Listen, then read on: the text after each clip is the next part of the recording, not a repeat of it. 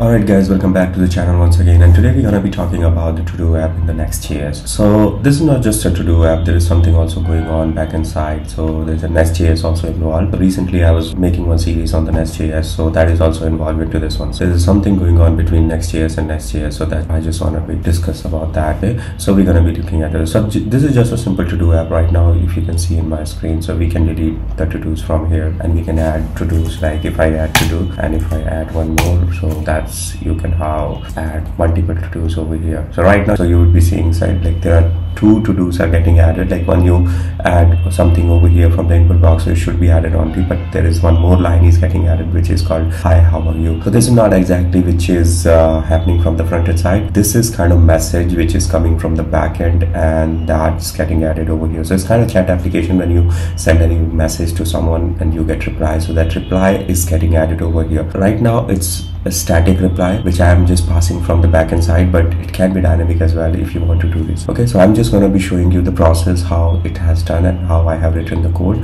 But that's the To-Do app code is really simple. So let me just open the console log and I'll show you. So let's suppose if you see over here, okay, let me reload the page.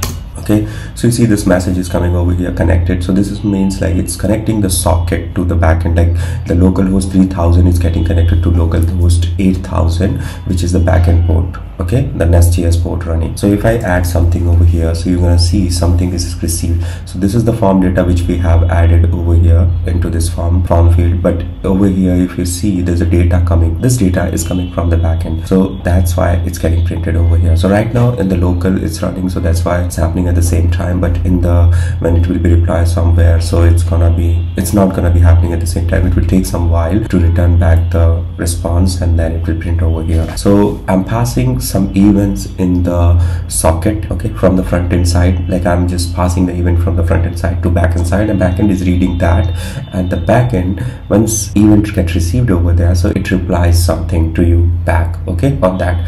So that's what I'm doing over here. So let me just show you the code. So this is the whole process. You just add something over here, and then you can just keep on, it's gonna keep on adding into the list, and then you can delete it as well. Okay, so the form should be reset, so I didn't do that, so we can do that as well. So let's go back to the code. Okay, so just over here, come back. You see, this is my code. This is the Next.js code. Okay, let me just go through with the folder structure first. If you are first time on the Next.js, first of all, if you are coming for the Next.js, so what you have to do, npx create next app. Okay, and after that you just have to put your next app name, okay, whatever you want to put. So let's suppose put and hit enter. So it will ask you a few questions like, would you like to use TypeScript, would you like to use ESLint, or would you like to something blah blah blah, so like this, and then yes.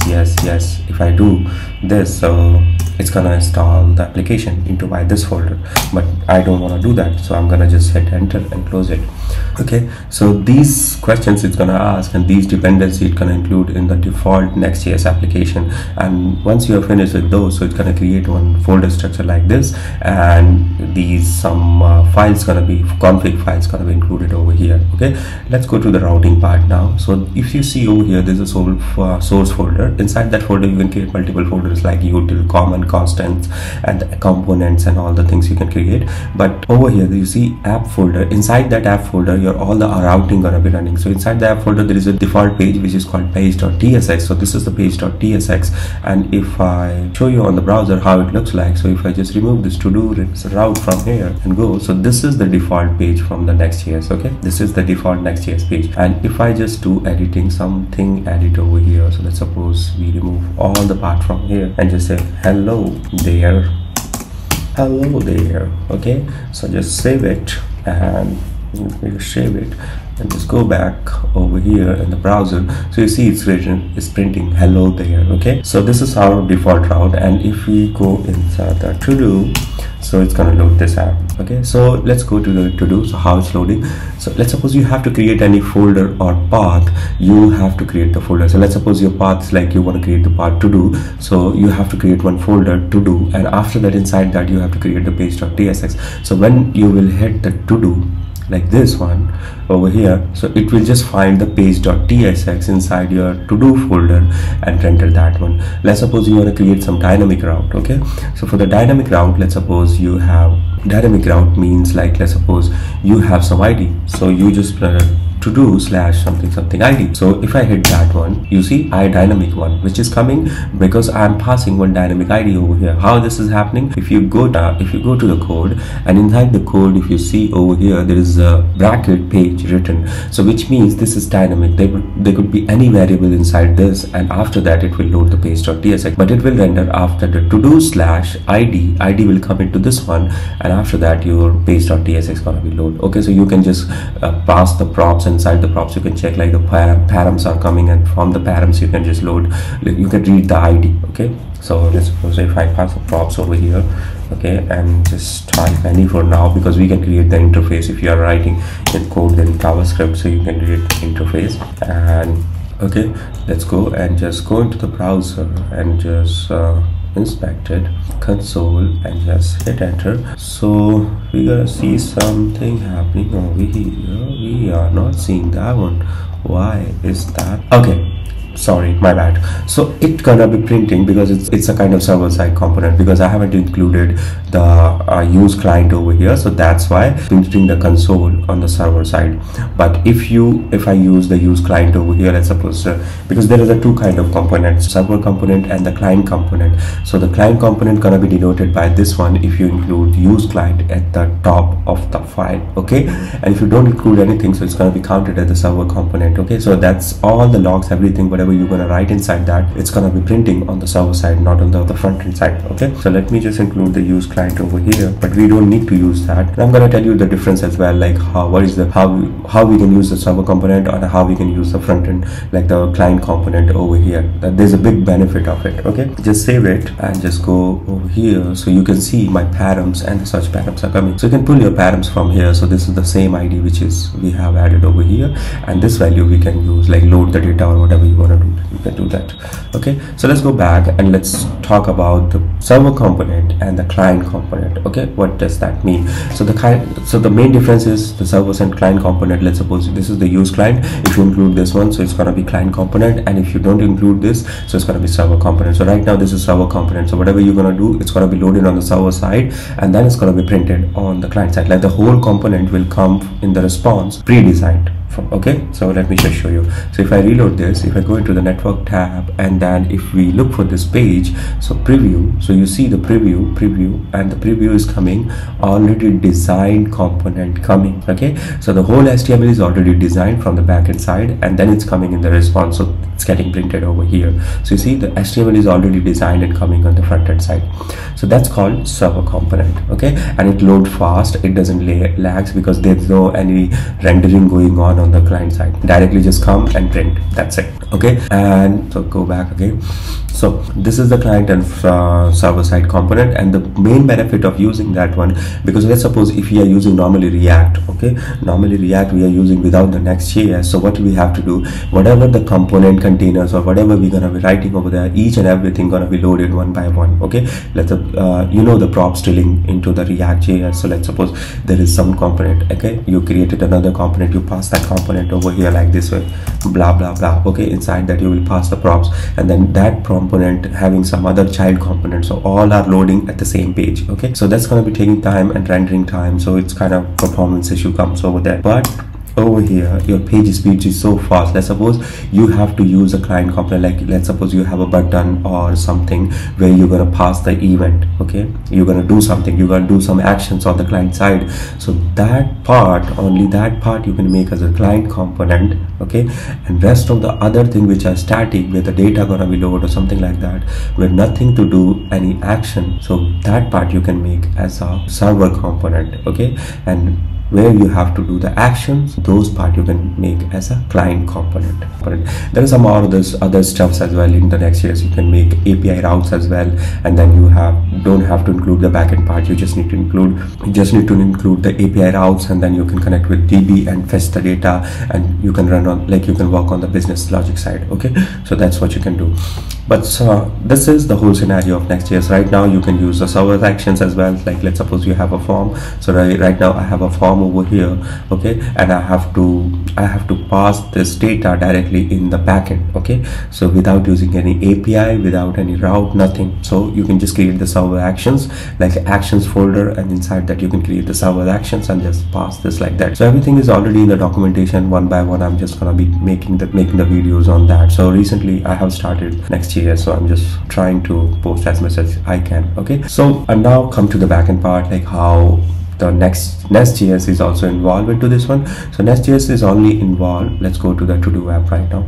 So Next.js is only involved for this WebSocket connection with that. Okay, when we are doing the socket connection, so whenever we are doing like any input over here and adding it, so the socket connection is happening and the data is going into the backend, and then backend socket is passing one event to the client, and the client is reading that one. Okay, so that's what happening over here right now. So let's go to the code side. Let me just walk you through with the code. So you can see we have normal to do function over here. So this is the default function. So whenever we're gonna load to do, so this page gonna be loaded and this component gonna be loaded. So I have made this as a use client because I'm not like, it's not a big file and big change, so just I wrote everything inside the single file, and these are my few states like to do's and the input message. So whatever the messages are coming from backend, that gonna be added inside this one, and whatever I'm writing only into the input field, those gonna be added inside this one. Okay, and we have a socket URL which is the backend URL, like backend domain.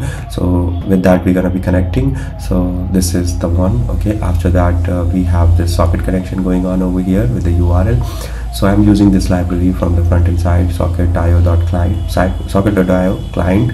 So this is I'm using on the front end side. Okay, and this is when we are receiving the event. So we are reading the event from when the event gonna come from backend, and I'm using the use effect method over here for the first time.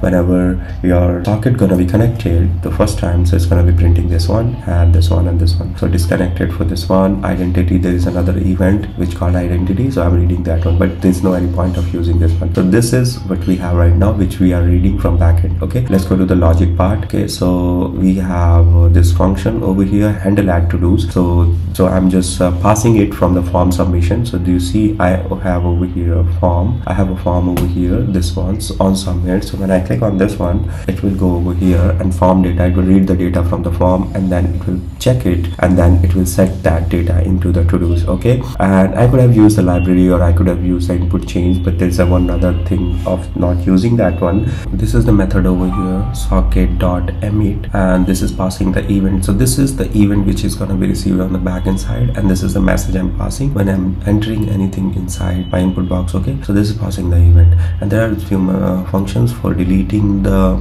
to-do and deleting the message. Okay, so that's how it's gonna be. And let's go to our, okay, so we don't need these two things. I don't know how it got included, but we don't need these two things. Okay, so let's go to the backend one. So if you see this is my backend code right now. This is the simple logic I have written. I didn't do any like code structure and all, so just simply. So recently I created the videos. I would have shown you like we have users and update whole the CRUD application of this one. I showed you all the CRUD functionality, so that we have controller routes and all, so which I created recently. I showed you over here in the users controller over here. So you saw all the controllers and everything with the Postman. We saw that in the last video. So there's one other file I have included, which is event gateway. Okay, so what it does, whenever you start your application, try to connect with the URL which you have provided over here. So this is the localhost 3000, my front end URL, where the events gonna go when you will receive anything. The socket connection will happen from the front end side. So this is the URL which we're gonna use, and after that we are using some decorators over here like WebSocket gateway and the WebSocket server. So it's gonna be creating the server over here. Okay, so you'll get some few things inside this server initialization, and that's how your WebSocket connection is getting connected in the decorator. And here you have some events, like events which are getting received. Okay, so first is event, another is identity. Okay, so you see whenever I'm passing any event from the front end side, okay, so it's getting received over here as well. All the messages we have printed over here on the front end side, like this last one is a 45T. Okay, so this is the last one which has been received over here from here, and this is the static data which I am passing from the backend. Okay, so So let's suppose as about the chat application. So there are two people who are chatting with each other, talking with each other.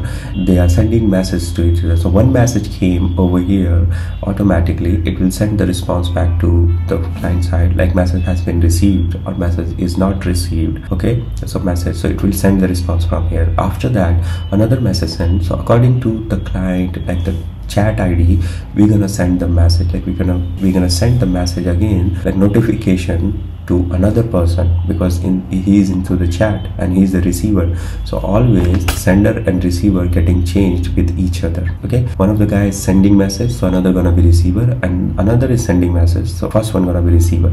Okay, so this one gonna check this, the logic, whole logic will become over here at this place, like so whole logic will be over here this place. So sender and receiver, so when sender send the message, so we have to send the notification to receiver. So notification will go from here, automatically it will send the notification on the front end, and the front end will see one pop-up or something, whatever the logic implementation you have done for the notification. Okay, so that's gonna be working. So that's how it's gonna be. I'm still working on this one, I'm just trying to create some more things, so it's gonna be turning into the chat application, but this is the beginning. Just I wanted to show you guys so how it's working. So this is the simple code of WebSocket connection in the Next.js, and you can do some more stuff if you want to do, but this is the whole process of connecting the socket. Let me take you to the documentation as well. If you go over here, WebSockets gateway, so you can read the whole thing. So over here, how the socket connection, this is for installing the sockets, and after that you can use socket. So there are multiple ways to use the socket over here, and you can use it. It has like given all the scenarios, how you can pass the event from the front end, and then how you can pass event from the back end. Okay,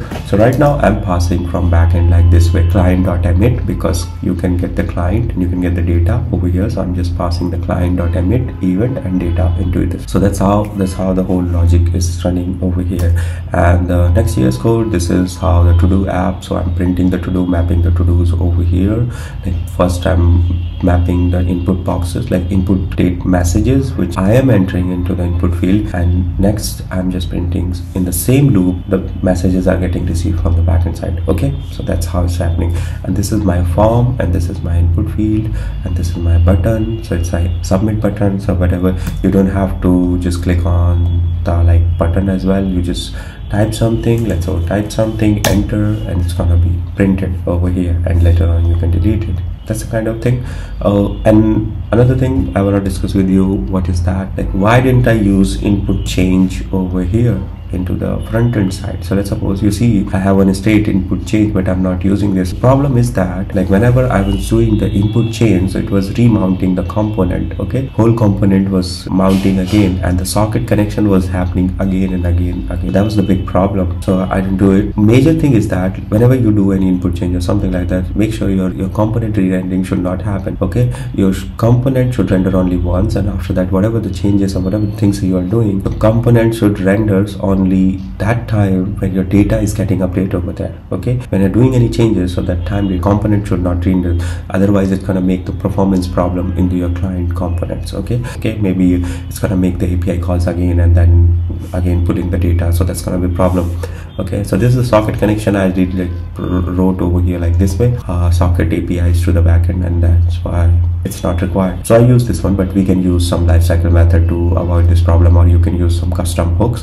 So I will change this code now, and then we can put this code in the custom hook, and then you can use just as a hook over here socket and set socket, and at that inside that all the connection thing is happening. So that's how you can do it. So I hope you guys you understood something from this video, and this is the flow gonna be going forward, Next.js and Next.js together, and we're gonna be building one application with that, which gonna be useful for your some kind of project or something. And these all the codes I'm gonna be pushing on the GitHub, so this link you will find soon over there. If you don't find in the description, don't worry about that one, you can just let me know in the comment as well, I can share with you. But these codes I'm just gonna be pushing over there soon, and you can find this. So this is gonna be very useful application, but it's not gonna be stopped only for to-do app. I'm gonna be building some more things with that one, and you're gonna see it into this one.